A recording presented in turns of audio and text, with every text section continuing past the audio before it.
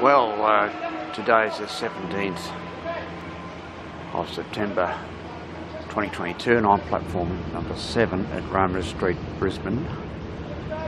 And in this brief video, I'm talking about how to go from Brisbane CBD, which is here, and the Brisbane Airport for as little as $1.98. Now, it's in the peak, so it'll cost me a whopping $2.11 on a concession go card.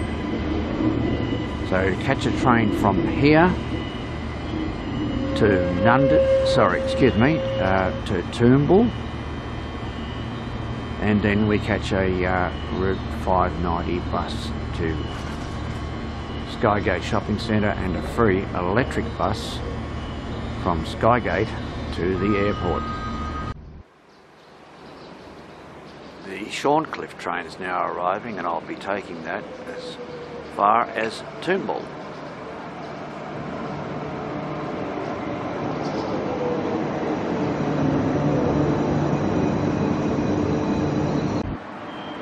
We've arrived at Toombul. The train is now departing for Shorncliffe.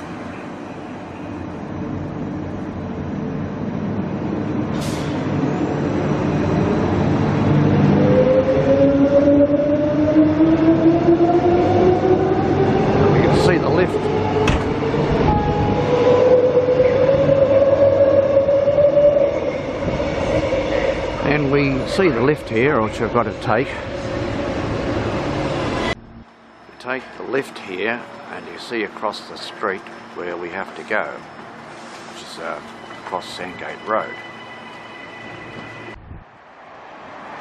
Alright, you'll leave the lift, or elevator as they say in America, and you head over to the Toombul bus interchange. Perhaps of interest is the fact that the shopping centre was totally ruined in a recent flood and is now closed. Take the Route 590 at Toombul. Okay, I've arrived at the Skygate Shopping Centre on the 590 and I'm going down to the next bus stop, which is only a few metres away, to catch the electric bus. Now I did leave stop 2, which is stop 1, only literally about 200 metres. It's basically adjacent to each other. And right here, the electric bus to the airport comes in.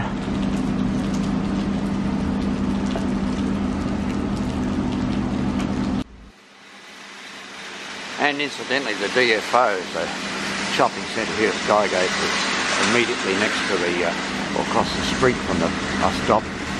Also, the 590 bus to Toombul leaves from this stop.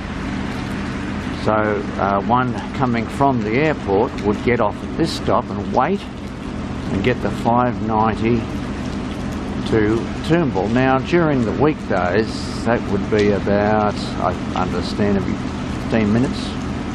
Same with the electric bus, but I'll soon find out, and I'll get a quick shot of the electric bus when it comes in. By the way, I would say it is raining a little here now. If it was very, very heavy rain, it might be advisable to take the train directly to the airport, but you will pay, as I've just calculated, roughly 10 times more money to get to the airport than you would by the method that I'm using right now. And here is a Route 590 going to Toombul, which I will be taking on the way back.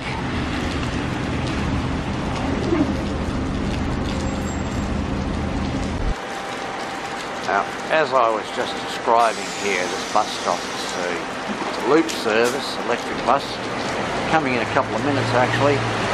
Bus is half hourly at the present time, so I'm getting an 8 o'clock bus, in other words 7, 7:30, 8 o'clock, 8:30 and so on. So it does go across to the international and domestic airport terminals. Well, the electric bus to the airport is now arriving in Skygate Shopping Centre.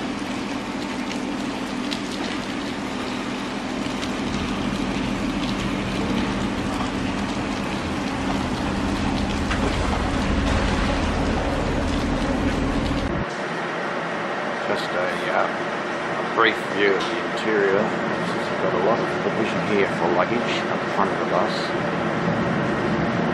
The information is here about where it's going, where the next stop is the International Terminal at level 4 departures. Alright, I've arrived at the domestic terminal, primarily for Qantas passengers here, but here's the electric bus at the domestic terminal of Brisbane Airport.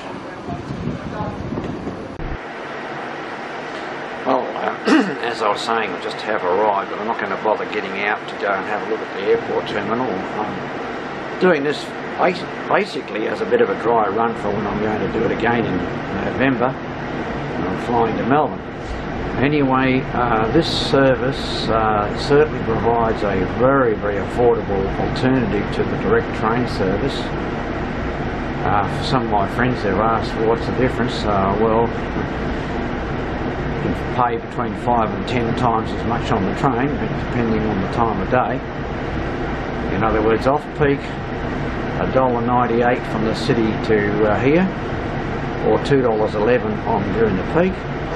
And I've come all the way from East Ipswich, and it cost me the princely sum of $3.22. So the bus is heading off back to Skygate Shopping Centre and repeat the trip that I had on the way out. So there's your general outline of what to expect and how to get to the Brisbane Airport by bus and by train.